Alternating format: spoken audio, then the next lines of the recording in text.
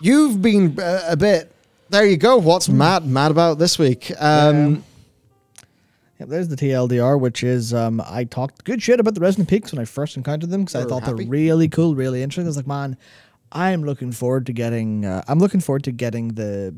The upgrade for Poke, where I can slot them into the Coreless Automa, because there's clearly an Automa there that I'm supposed to use up here to progress in these Resonant Peaks. Because I was like, oh, this is really interesting. Oh, I've not been getting. Oh, I'll figure this out. I'll explore. I was like, okay, well, I didn't go back after getting the Coreless upgrade because I'd forgotten, didn't have time. Then, of course, this week's campaign happened. And what did this week's campaign do to the place that I thought was interesting because I was exploring it by myself? I don't know because I haven't played it yet.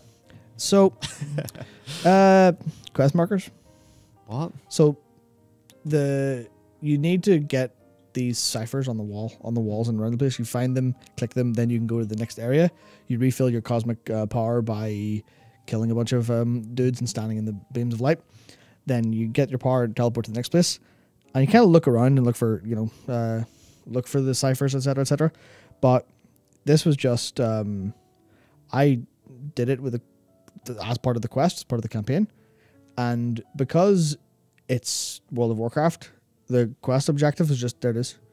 I didn't have to look for it. It told me everything I needed to do and then pointed me directly to where I need to go. And it was all just quest objectives and quest markers. I'm like, this so close. Yeah. You were so close. Yeah, but it's a thing that really struck me how much I thought it was cool. And then I did it as part of a campaign quest. It's like, this is just boring now. This is boring because I don't have to look for anything. I don't have to think about this at all.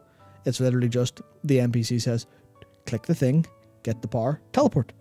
And it just trivialized it so bad. It turned it from this little exploration, this little puzzle, into nothing. Into, I've closed my eyes and content has happened. That's what it felt like, honestly. So, okay. There's a severe problem that came out with two games called Skyrim and Dark Souls. Yeah. And I was just waiting for, every single article involved to be like, this is the Dark Souls of Skyrim. Like just everyone drawing the comparisons. But I would say one of the things that people have loved about Elden Ring is that it doesn't have, the quest objectives or anything like that. It's just like, you talk to the NPC, you work something out yourself, you discover, you explore. So that's why you have felt so enchanted by Elden Ring. And I think that's maybe also why you felt very interested by the Resonant Peaks, because you walked in, you're like, what's this? Oh, what do I do? You discover something. Yeah. So then what happens is that, it just turns into a quest markers and objective. And it's almost like the gameplay verb has changed from explore to complete. Right? It's like, that's what the quest marker does. And, obviously complete is the end goal for both of them. But I mean, like, the verb by which you get to that end goal. The less directed it is, then the more it relies on the player.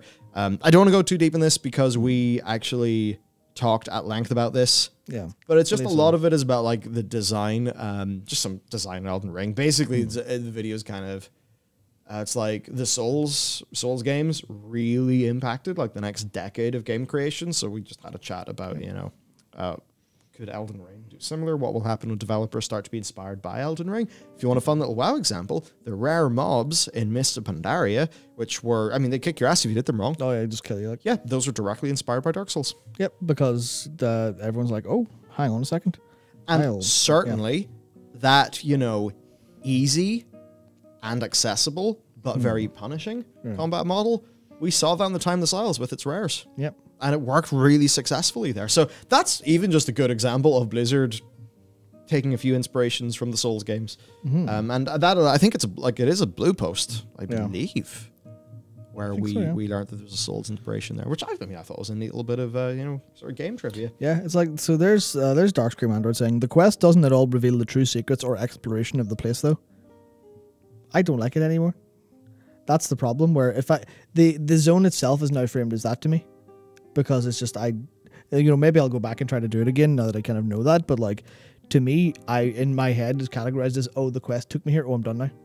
As opposed to that natural sense of exploration. Yeah. That's what it feels. That's what it feels like to me. It's really quite annoying that you can flip, like you say, but the gameplay verb swapping from, you're accomplishing the same goal, but I'm looking at the mini map and then going to the place in the mini map, as opposed to using my eyes to look at the world. It's like the player's internal cognitive fantasy in a way. Yeah. right? Where it's like, just sort of do thing versus explore. Like, those are very different in your brain. Yep. I imagine. So anyway, yeah, that's, I think, a fair point. And maybe one of missed opportunity.